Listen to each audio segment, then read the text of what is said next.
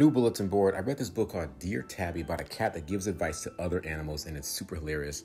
But I decided to flip things on its head, and I titled my bulletin board Dear Baker, which is the name of my school.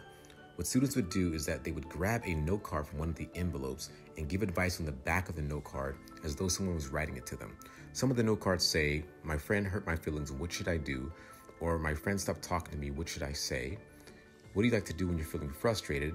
And if someone was a new person in your class, how do you make them feel welcome? And a couple of my friends hung out without me and I wasn't included, what should I do? This is a great activity to strengthen your community and have students think about how they can take care of their friends. So what are you doing to strengthen your community? Drop it down in the comments.